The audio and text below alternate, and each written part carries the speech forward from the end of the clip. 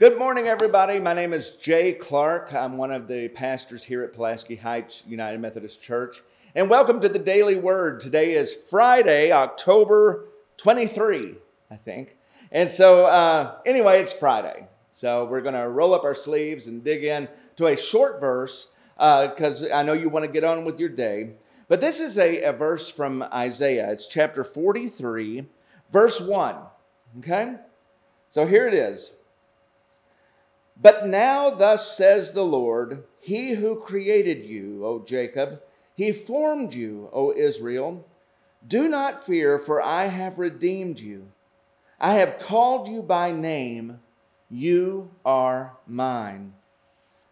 As I read this verse, one of my favorite songs not in the United Methodist hymnal, but in the supplement called The Faith We Sing, is a song called You Are Mine that was taken from this, it was written based on this verse. And I want to read you some of the lyrics. I will come to you in the silence. I will lift you from all your fear. You will hear my voice. I claim you as my choice. Be still and know I am near. I am hope for all who are hopeless. I am eyes for all who long to see. In the shadows of the night, I will be your light. Come and rest in me. Do not be afraid, I am with you. I will call you each by name. Come and follow me, I will bring you home. I love you and you are mine. I am strength for all the despairing, healing for the ones who dwell in shame.